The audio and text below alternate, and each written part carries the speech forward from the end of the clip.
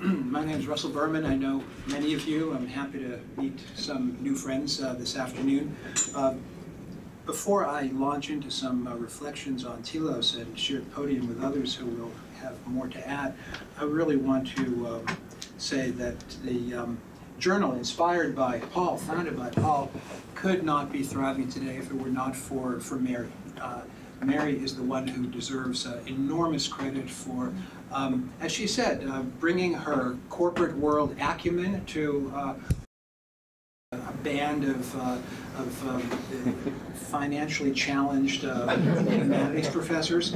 And she has made this a business that works. And she's done this through her smarts and through her dedication and through her selflessness and her generosity.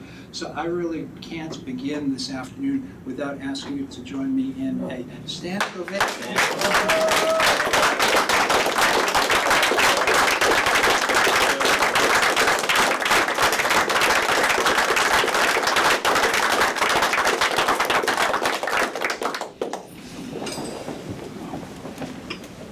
I know she will berate me for embarrassing but truth be told, that is the truth. This afternoon, I'm going to make a few brief remarks, as brief as I possibly can be, remarks about Telos. I'm going to then ask some of my editorial colleagues, Tim Luke, Adrian Paps, David Pan, to say some things relevant to the Telos project, and we're just the warm-up band for Jake Siegel, who will talk about some of our literary work. Have more to say about Jake in a moment. Telos at its 50th anniversary of an independent journal. That's pretty remarkable in this culture industry. I thought about spending time talking about the past, but that in some ways would be inimical to the Telos project itself, which is always about the future. So what is this Telos project?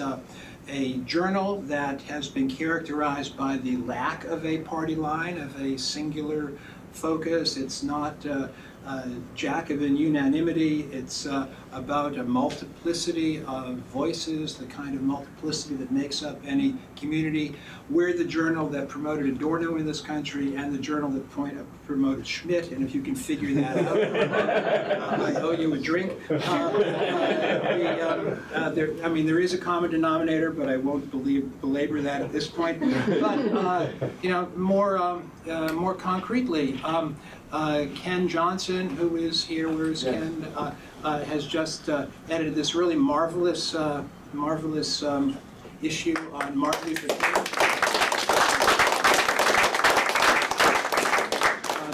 The idea was, 50 years Telos, founded in May of '68. There's so much other 50 years going on, but we thought that it'd be really important to talk about 50 years of Martin Luther King's assassination. And so thank you. And it fits into our agenda too, because one of the themes in the issue is the way that the legacy of the Reverend Martin Luther King Jr.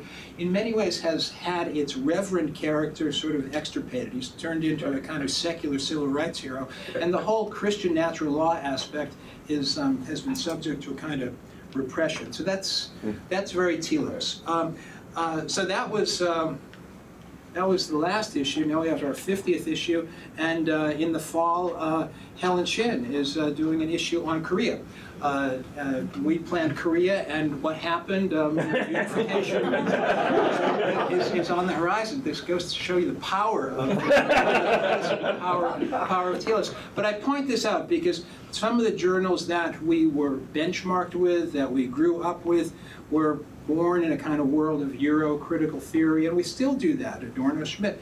But we also do King and Korea, and we've had China issues. And I think what's really great about Telos is that it's been able to take this intellectual imagination and move it globally, to talk about a much wider range of issues than is normally the case, which sort of brings me to the second point.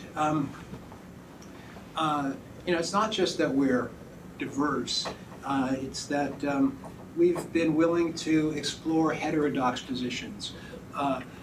We, especially those of us who are in higher education, but otherwise, should recognize that we have a problem with the kind of limitations on the scope of discussion that can take place without sanctions, and it's disturbing.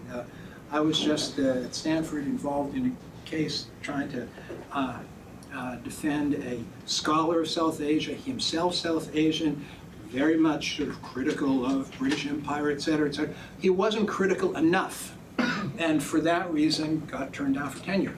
This kind of stuff happens too often, and somehow we've got to figure out a way to re-liberalize, if that's the right word, the intellectual scale. Anyhow, we've been prepared to take on these kinds of issues, and maybe even, I don't know, more important or additionally important.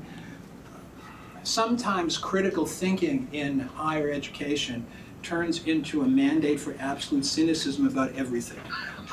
If you doubt the veracity of any claim, that counts as critical thinking. And somehow that's not sufficient.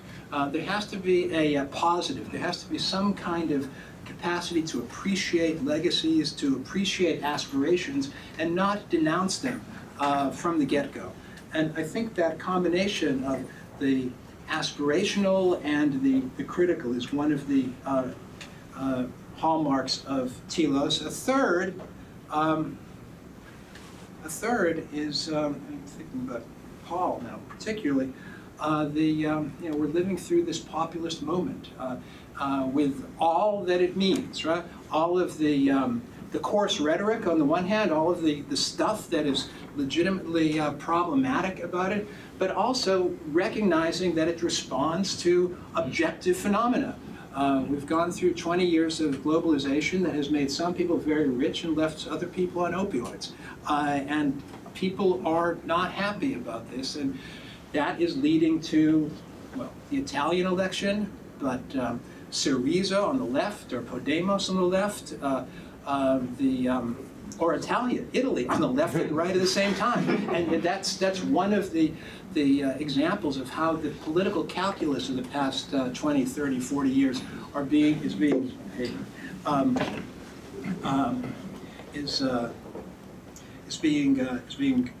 reshuffled.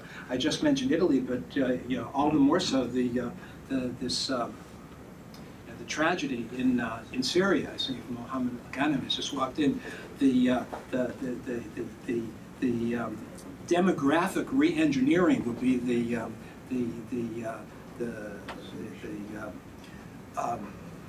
sterilized designation of what is ethnic cleansing, and this catastrophe that is happening is part and parcel of this political landscape as well.